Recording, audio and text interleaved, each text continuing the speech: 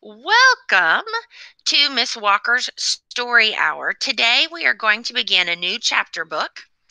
It is called Adventures at Hound Hotel, and the one we're starting from this series is called Cool Crosby.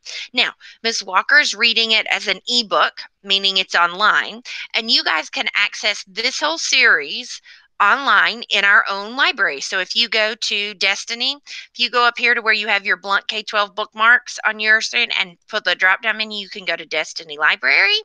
Let me do it. I'm gonna give another screen so it doesn't mess up my book. You can go to Destiny Library, click on our library, and type in the title, and it'll pull it up. See, watch. Cool Crosby. And it pops up, and if you want to read the ebook, you just click open. Now, for more in this series, you would just put Adventures in Hound Hotel. And since I'm going to change the type just so that it makes my list shorter to an ebook, and I can search for it, and it's going to pull up all of them that we have in that series, and you can just click open, and it will open that book for you, and you can start reading. Just be sure you write down what page you're at, so when you go back to it, you'll know what you're at. So, back to our book, we are going to be reading Adventures at Hound Hotel, Cool Crosby. Chapter 1, The World's Most Annoying Brother. I'm Alfie Wolf. There's one thing I hate. When my twin sister Alfreda acts like an alpha kid around our place. Alpha means first or top. She's always wiggling her finger in my face and telling me what to do. So annoying. But this story isn't about the most annoying sister in the world. Well, not totally. It's about the most annoying brother. See, there's this German Shepherd I know. His name is Crosby. He stayed at the Hound Hotel before, and he is the coolest dog ever. Crosby's super strong and friendly and can jump real high. He loves to leap over stuff and race around the play yard. The problem is, he's got a little brother, a puppy named Bruno. Bruno is a brat with a capital B. Trust me. Both he and my sister are alphas in the annoying department.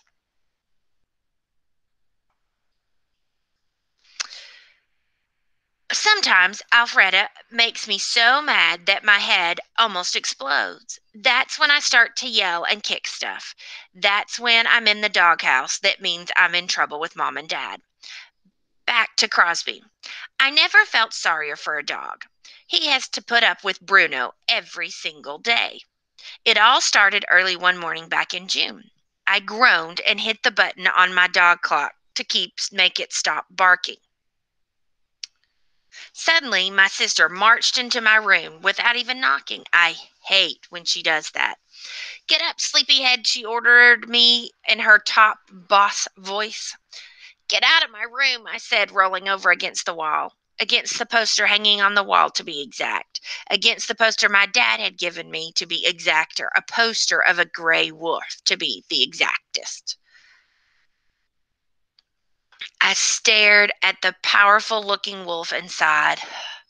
Man, I wish I could act more like an alpha wolf, the leader of the pack around my sister. But that role was all hers. Between me and her, she always came out stronger, smarter, braver, and faster in every area. It wasn't fair. Now, Alfreda marched over and whipped off my blanket. Two more dogs just checked in. Coffee, she said. The hotel's full. With Dad up north at the Wolf Center, Mom needs our help. She said we're supposed to speed through our chores, then we're supposed to play with the dogs so they're not bored. I called dibs on Crosby. Huh? I sat up super fast. Crosby, the German Shepherd, I asked, the one who was here last month? Alfreda grinned. Yup, he's back, and I get to play with him today. It's my turn. You hogged him the last time. You can play with the beagles who checked in yesterday, or the terriers, or the labs. No! I leaped out of bed. I called Crosby. Alfreda laughed. Sorry, bro. I'm already dressed, ate breakfast, and now I'm going to do my chores. Mom says whoever gets chores done first can play with Crosby and Bruno, that is. Bruno who? Bruno, she said, Crosby's little new brother, a German Shepherd puppy. He's so cute. He and Crosby are staying in the same pen just for tonight. I get to play with them both because I'll speed through my chores, unlike you, slowpoke. She grinned again and ducked out of my room. I ran after her and tripped over a big stuffed wolf Dad had given me. I get Crosby, I cried. I'll make a great obstacle for him, just like last time. Too late, sleepyhead, Alfreda called from downstairs. I've got all kinds of stuff planned for Crosby. You, I yelled. No way. Our back door slammed. I quickly yanked off my pajamas and threw on the jeans at the Hound Hotel t-shirt. Then I ran downstairs, gobbled my breakfast in record time. I raced down our long driveway to the let me start that sentence again. I raced down our long driveway to the kennel building. I had just spent all day playing with Crosby. I had to spend all day playing with Crosby and his little brother. Crosby was the coolest dog around. Yes, sir. I'd build the best obstacle course Crosby had ever seen. I'd make his stay at the Hound Hotel the most fun ever, the best country vacation he'd ever had. But first, I had to do my kennel chores. If I was going to beat my sister, I had to save a bunch of time in the chores department. All right, so you're enjoying our story so far? Thank you, Kylie. Thumbs up there. Awesome. All right, so I'm going to keep going. Chapter 2. All right, Chapter 2. Little Red Riding Hoey. I think that's the name of it, if I've got it right. All right. Yeah.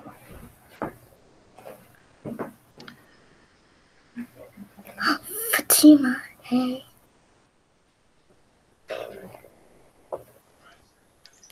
Okay, here we go. Chapter 2. Little Red Riding Hoey.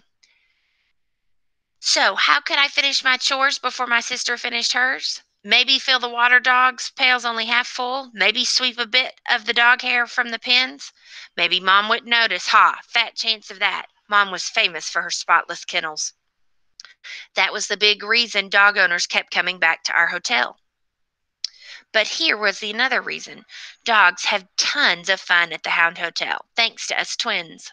We love to play with the dogs, so I had to build a super cool obstacle course for Crosby.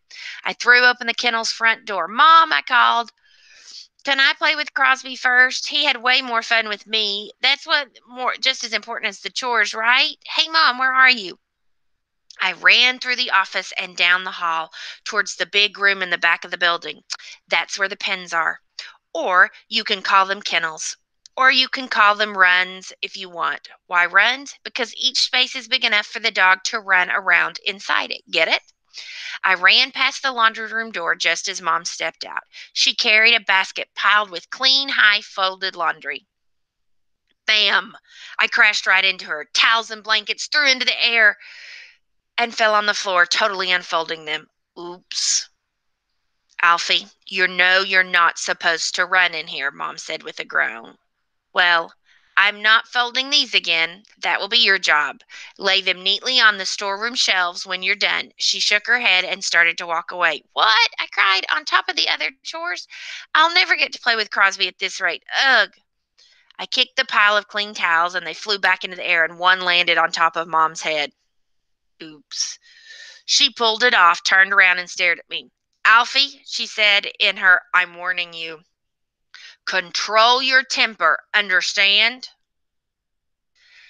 Yeah, sorry, I said, but it's not fair. Alfreda gets to play with the best dogs because she's super fast at chores and super good at getting up earlier than me, and I'll never be the alpha kid around here at anything. Oh, honey, Mom said, patting my shoulder. Sure you will. Honestly, the way you and your sister fight over being number one is completely silly. It's just hooey. Hooey, you are equal to your sister in many areas, even tops in others. Name one, Mom. At that moment, her cell phone barked. Our phones don't ring, they bark. Hold that thought, Alfie, she said. Excuse me. She answered the phone and started talking in her regular cheerful voice, and she wandered into the office and shut the door. I sighed and flopped onto the floor. I got busy folding laundry. It took forever. I am not kidding.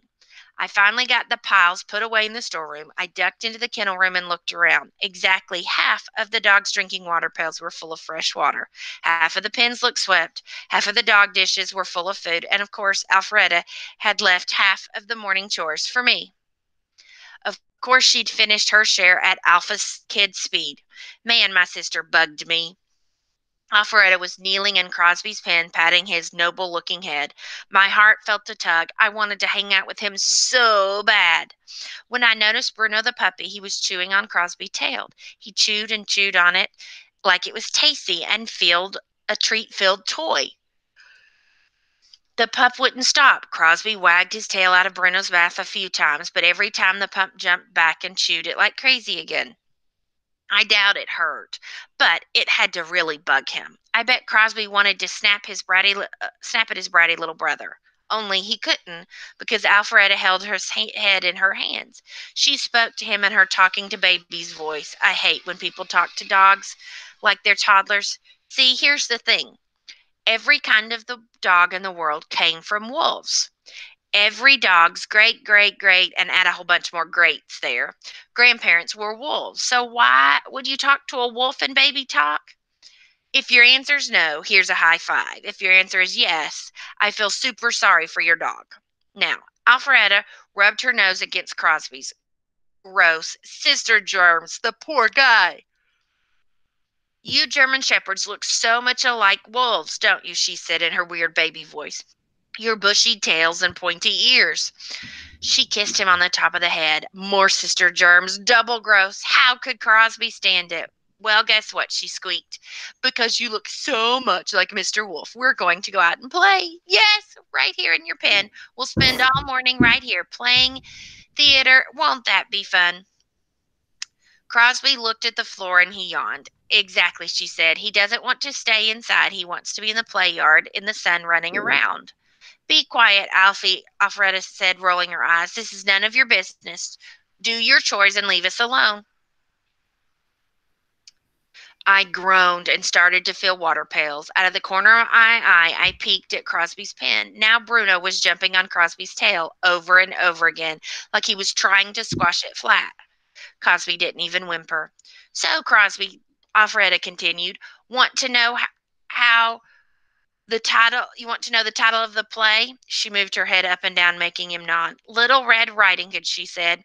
I'll be Little Red and you'll be the wolf in the granny suit. Bruno can be a loaf of bread. He'll lie in the basket nice and still, and I'll carry him through the woods to Granny's house. Won't playing theater be a blast? No, it won't, I piped up. Crosby doesn't want to play some dumb Little Red Riding Hood hooey play. He doesn't want to come to the, won't ever want to come back to the Hound Hotel. Yes, he will, Alfreda said. No, he won't, I argued. Now that's when I got the little brat. Now that he's got a little brat in his life, Crosby needs an extra great vacation. He needs to do action-y stuff, not quiet stuff. You're totally ruining his sleepover. I am not, my sister said. You are too, I said. My face got super hot. I wanted to kick something really hard. I tried to kick my sister, but instead I kicked over Crosby's full bucket of drinking water. Water splashed everywhere. Mom! Alfreda cried. Oops, I lost my temper again.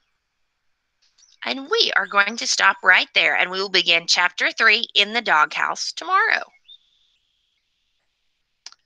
So let me click on some buttons for my screen. How dare you?